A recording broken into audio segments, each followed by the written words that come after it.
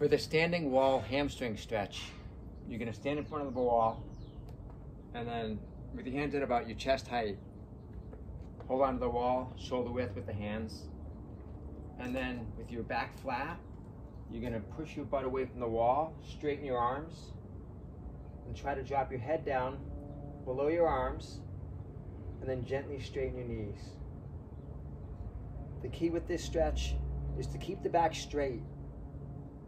Don't go down so low that you start to bend your back. The added benefit with this stretch is you also get a lat stretch in the upper body. That's your standing wall hamstring stretch.